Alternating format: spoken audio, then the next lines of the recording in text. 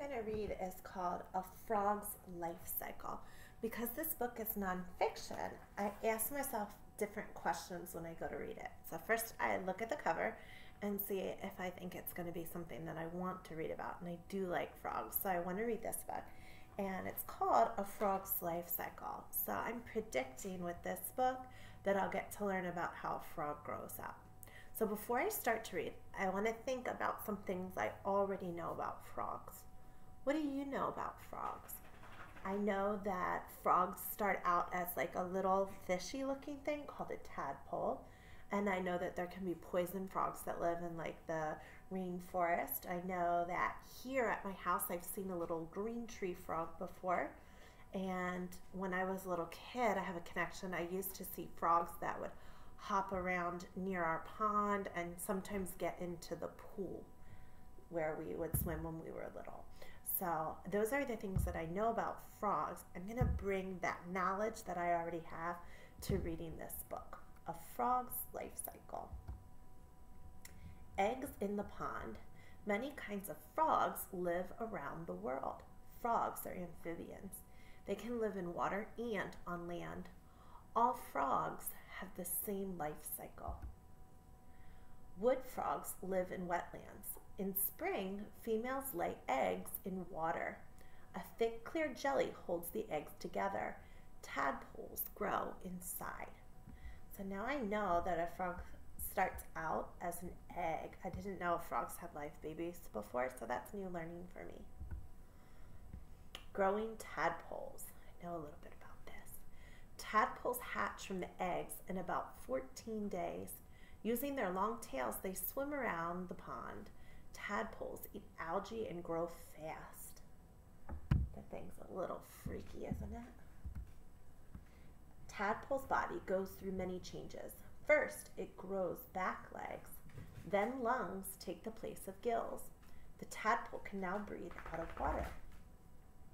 Next, the tadpole begins to grow front legs. Its tail gets shorter and shorter. The tadpole becomes a froglet. I like that one. That's my favorite so far. I like the word froglet. So I know now that a froglet is this little guy. It's like half frog, half tadpole. Frisky Froglets. A froglet spends time in water and on land.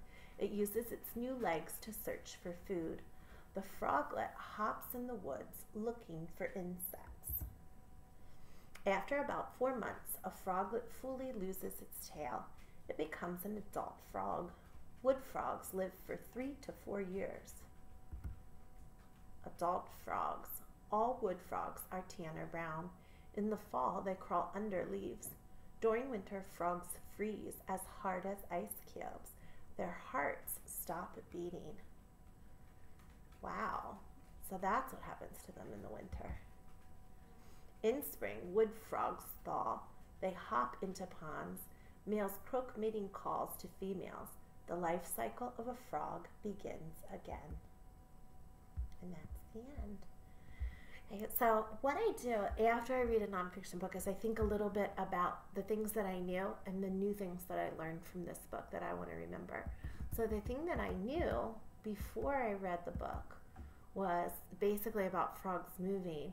And I knew that frogs started out as tadpoles. But in this book, I learned that before they were a tadpole, they were an egg.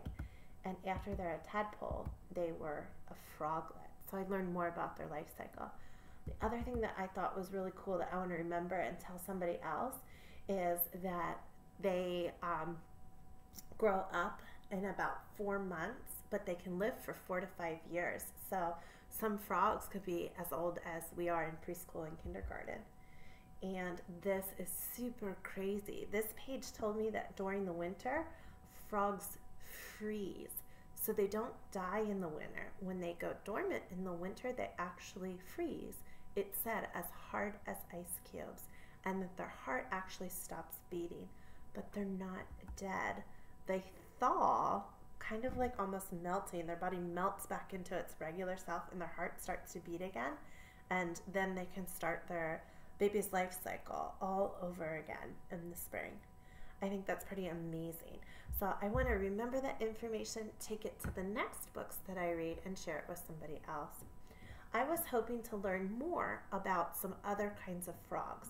So now I'm going to start to look for some books that are about the things that I didn't learn from this book. So I want to learn about the rainforest frogs. So I might go to the library if I could, or I could search in Mayan or Tumble Books or Storyline or Unite and see if there's other frog books. Here in Mayan, there's other frog books, and I think I might be interested in reading one of those or those because they have the colorful frogs. I want to learn about the rainforest frogs. So when I read a nonfiction book, I might not find out everything I want to know, but I learned some new things, and I can start to look for other books to find out more. Enjoy reading.